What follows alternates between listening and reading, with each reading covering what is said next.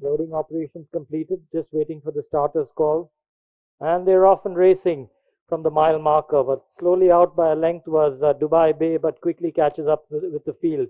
In a slow run, early speed of the pace here, it's Thar in front from Mandolin, a close second. Dubai Bay comes in on the rails to sit a close third. In between horses, Odin. You've got Harvest Time close there on the outside in fifth. Then you've got Sunshine Prince and Roka at the back.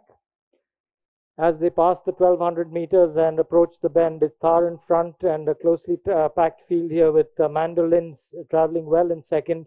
Dubai Bay very well placed in third with Harvest Time on his outside. You've got Sunshine Prince and Odin making a move on the inside, and Roka close last. As they pass the 4 furlongs, it's still Thar in front by about half a length from Mandolin. No appreciable order in the running as so far. Thar leads them past the 3 furlongs. Mandolin close second.